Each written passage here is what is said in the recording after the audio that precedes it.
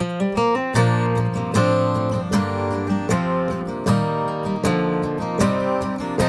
left my heart to the sappers round Khe Sanh, and I sold my soul with my cigarettes to the black market man. I had the Vietnam cold turkey, from the ocean to the silver city, and it's only other vets could understand.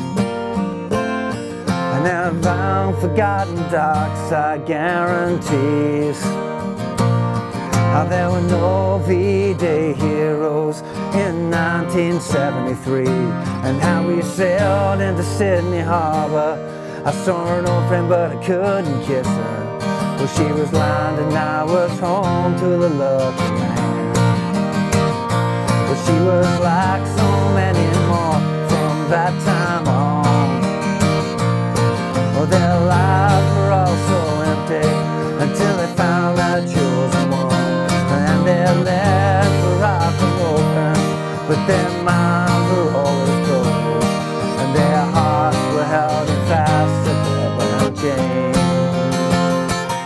Hi, how you doing? Justin here. Today we are checking out Khe Sanh by Chisel, probably one of the most popular songs in Australian history, and a very powerful song as well, the story of a Vietnam vet returning home. And man, we owe those guys a lot of respect. And in this song, it's not without its challenges. It's kind of piano driven, and pianos, because they got more fingers on the notes, they can use different chords to move between chords, and that's kind of awkward on guitar.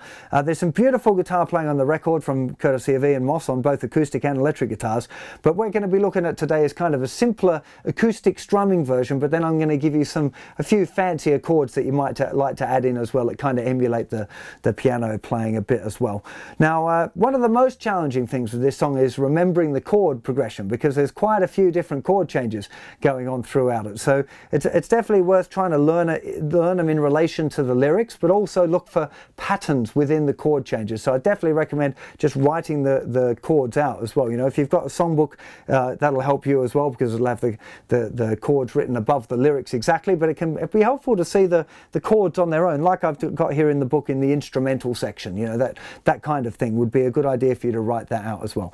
So we're going to start off by just simplifying it down to 4 down strums, okay? And if you're looking at the songbook, you'll notice that there's some chords in brackets, and they're the ones that the piano is using to kind of link 2 chords together. And to start off with, we're going to be leaving those out. Okay, and we're just going to be looking at kind of the straight, easiest versions of the chords first off, and then we're going to go through and look at ways to fancy it up a little bit. So I should mention before we get going as well that I've removed the capo off the 3rd fret, which I just had to put on just to be able to sing it at all. I'm not much of a singer anyway, really, but trying to do the Barnesy one was just really sounding a bit awkward. It's very low for me in open position, which is how I'm going to be teaching it to you now, which is the chords that are used in the original. But if any of you are struggling to sing it as well, you might like to try putting the capo on the 3rd fret and singing it an octave lower, which was what I was doing there at the beginning. Okay, so let's start by looking through the verse chord progression, and we're going to be taking it really super slow, because it's really important you understand how many beats each chord is played for. It's kind of broken into 2 halves. You'll notice that there's the first half and the second half of the verse are very similar with just a slightly different ending, but it's really important, like I said, that you write these down as we go, so you know how many strums you're going to be, or how many beats you're going to have on each chord. If you're struggling with any of the chords, do go and check them out on my website. They're all included in the beginner's course, which is free on the site, and there'll be a link to all of the stuff that you need to know about in the description of this video, or you just find it on the website. So starting off, we're going to have an E minor chord for a bar. So 3, 4, we got E minor, 2, 3, 4 to C, 2, 3, 4 to G, C, G, D with an F sharp bass to E minor, 2, 3, 4, C, 2, 3, 4, D, G, D or D7 to B7, E minor, 2, 3, 4, C, 2, 3, 4, and G, 2, 3, 4 to C, 2, 3, G with a B bass, A minor for a bar, F for a bar, then D, E minor, D with an F sharp bass to D, and then E minor. This is now the second half to C, 2, 3, 4, G, C, G, D, E minor, to C, 2, 3, 4, to D, G, D or D7 to B7, into E minor, to C, to G, C, 2, 3, G with a B bass, A minor, D, G, C, G, D with an F sharp bass, and that's the end of the verse sequence. And as you can see, there's a lot going on there. So again, if you're looking at the chord sequence in my songbook, I just did it leaving out the bracketed chords because they're piano linking chords, okay, which we're going to talk about in a little bit. So one more time I'm going to play through that now, and I'm going to kind of try and sing along with some of the bits of the melody as well, so you can see how the strumming and the melody and all fits together, because that's pretty important. But it'll still be nice and slow. So here we go.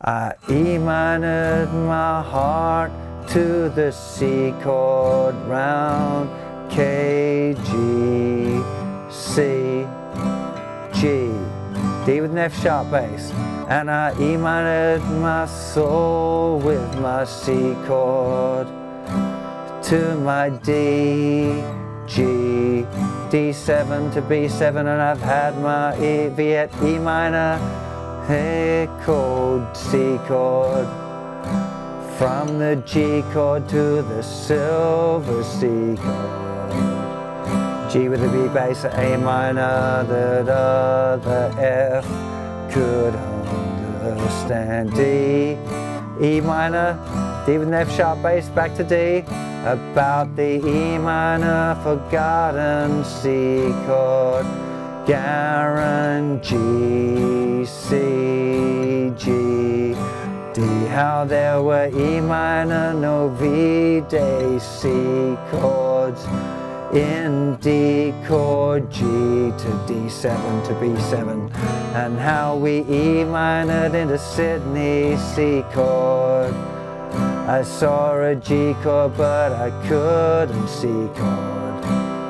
Well, G with a B bass, A minor, and I was D to the lucky G, C, G, D with an F sharp bass, E minor. Okay, so first thing, really important that you get the chord sequence, that you know how many beats each chord is going to be played for. If you can't do that, it's going to be a real struggle to play along with the original recording. Now, what you probably want to do is start being able to play all the simple 4 down strums along with the recording, but it is quite fast. So I left my heart to the sappers round Khe Sanh, and I sold my soul to the cigarette with a black market man. I had the Vietnam cold turkey, and from the ocean to the silver city, and it's only other vets could understand.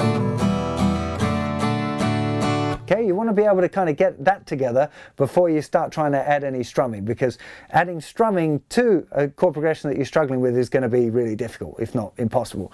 So once you're confident with the real simple 4 down strums to the bar, the strumming pattern that I'd recommend you use as a kind of a basis for the song would be 1, 2, 3 and 4, and 1, 2, 3 and 4, and down, down, down, up, down, up, down, down, down, up, down, up.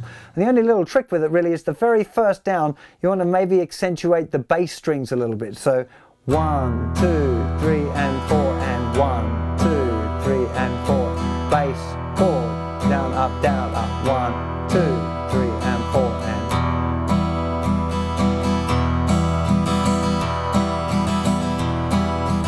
okay, not a bass string, not one string, but strings. So just be working on trying to play the thicker strings, then the next down strum mainly the thinner strings, and then it's kind of mostly thin strings, I guess, for the down up at the end. But really work on trying to get that 1, 2, 3 and 4, and 1, 2, 3 and 4, and 1, 2, 3 and 4. And another really, you know, if you haven't done one of my lessons before, one of the things that you might want to check out is muting all of the strings and strumming along with the original recording. So strumming along with the original Cold Chisel, just really trying to lock into the groove and make it feel good, because it's really important that you grasp this concept of things feeling good to play. It's not just about kind of getting it mathematically correct. Music's bigger than that, and it's more human. So playing along with the original recordings, particularly with rhythm, can be a really, you know, really improve your game as a guitar player if you get into doing that. So that would be the next stage. So take that chord progression that we've just done and add that rhythm part. So 1, 2, 3, 4.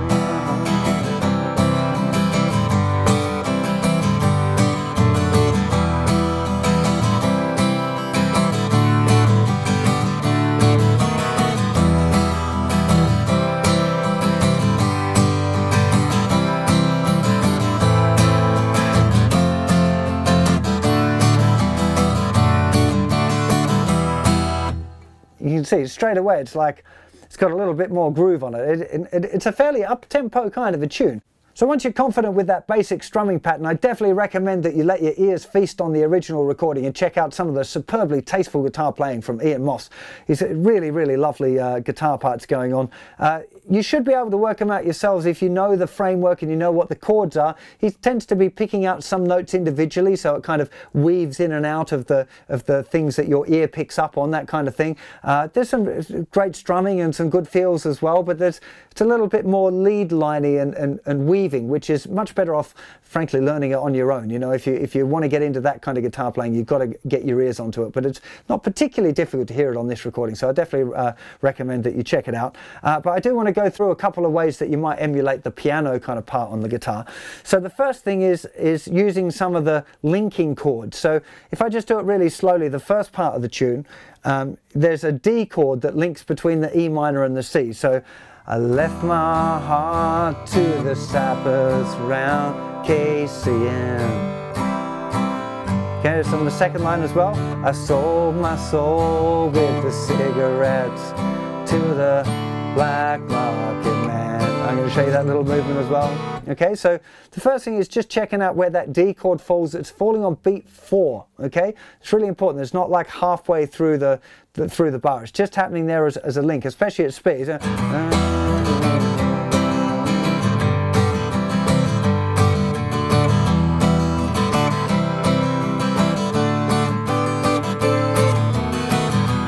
You can hear it links things nice, and on piano it's really easy because they got the chord and they just kind of move their hand down step by step. It's a little bit more cumbersome on the guitar, but it still sounds nice. You don't have to add it in, and very often on the original recording I'm not hearing it done on the acoustic guitar part. You can kind of ignore it and then just let the piano get on with doing that fancy stuff while you really sit down and think about the groove and locking in with the drums and making what you're playing really feel good. You know, you've got that as an option. Don't feel like you have to add that stuff or this other stuff I'm going to show you.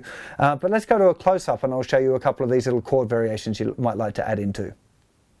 So the first chord substitution I'd like to show you, kind of emulating the keyboard, is on the second line of the verse, which is the Black Market Man lyric. And we're going to have D, G with a D bass, D7 to B7. It's a really nice little change here. So just regular D chord for 2 strums. Now instead of a regular G chord, it's a G chord with a D bass, so we're just keeping the open 4th string. Okay, so nothing on the thickest 2 strings, then open 4, 3, 3. It's just the top part of that G bar chord, really. Okay, then we're going to a D7, okay, which is again open 4th string, 5th fret, 3rd fret, 5th fret. And then you let those 2 fingers slide all the way down to the 2nd fret, lifting off your 1st finger. And you've got a nice movement to B7 chord. Okay, so D, G with a D bass, D7 to B7. And then it's going to go back to the E minor. Okay, it's just the kind of thing, you don't have to add it in. In fact, quite often you could just stay on a D chord there for that whole thing. You wouldn't have to do D, G, D anyway. You could just stay on the D and then to B7. You know, I've seen lots of people play it like that over the years, but this is just a nice little fancy movement that you can add in. I think it sounds nice. It's kind of copying the piano part. So the second one I want to show you goes on the 4th line of the verse, and it comes after the line, and it's only other vets could understand. We've got a D chord to an E minor 7, Okay, so we're not playing the thickest two strings again, and we've got 2nd fret, open, 3rd fret, 3rd fret. Then to a D with an F sharp bass. Okay, this is a little bit of a sticky one, and if you really struggle with it, I'd just leave this one out, but it does sound nice. This is the nothing on the thickest two strings, 4th fret, 2nd fret, 3rd fret, 5th fret, and then back to D. So you have D, E minor 7, D with an F sharp bass, and back to D. Okay, while we're on a close-up, let me show you a kind of an approximation of the piano part as well for the intro, because I haven't shown you that yet. So a nice way of playing it is just the open D string, hammer on the 2nd finger in the 2nd fret, open 3rd string, hammer on the 2nd finger in the 2nd fret, then we've got a G. This is like the super laziest G ever. I'm actually only using one finger. So 3rd finger is playing the G note, muting the 5th string, open, open, open, and then muting as well the thinner string. So the highest note we hear is actually the 2nd string. We're just using that one finger. He's doing a lot of muting work as well. So G, D with an F sharp bass, but I'm only playing the thickest 4 strings, and the 5th string's muted as well. So 2nd, mute, open, 2nd, 2 strums on that, E minor, to D, C, C with a B bass. So with the C with the B bass, I've just literally moved 2nd finger over to the 5th string, so 2nd fret of the 5th string, lifted off my 3rd finger. Okay, that's the middle 4 strings only really. Then A minor to D7. You could go regular D as well. I think it's D on the recording, but D7 sounds just as right. So that whole thing, nice and slow.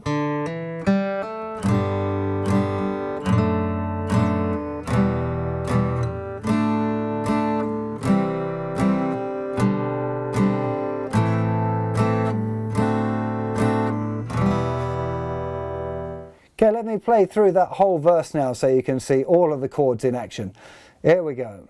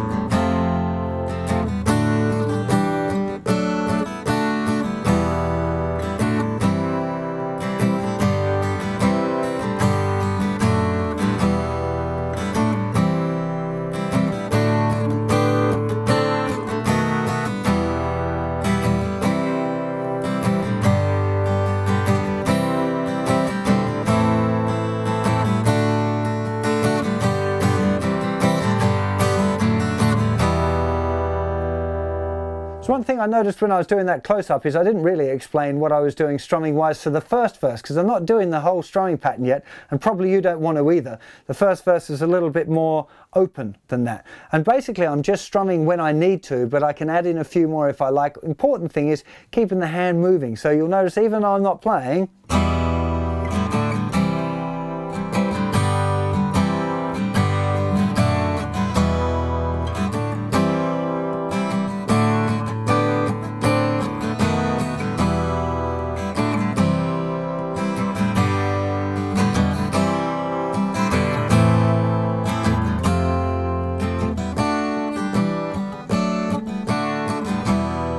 so it's just moving, the strumming hand keeps moving all the time and you just strum when you want. So usually where there's a chord change, but again, have a listen to the original recording and see where you feel it, where you want to put the strumming, because there really isn't any proper rules like that, the way that you should play it. So you've got all of the pieces of the puzzle now, but what you've got to do is go and listen to the original recording and work out what order to put the pieces in. So for the instrumental section, you're just using the chord sequences from the verse, but they're ever so slightly different. So what are they? You can use your ears to figure that out. And the same for the ending in verse 5, ever so slightly different at the end there, but I'm sure if you've done a little bit of practice on this and you've got the song in your head and you know what the chords are, you should be able to figure it out by ear without too much hassle. So I really hope you've enjoyed this lesson, and I'll see you for plenty more very soon. You take care of yourselves. Bye-bye.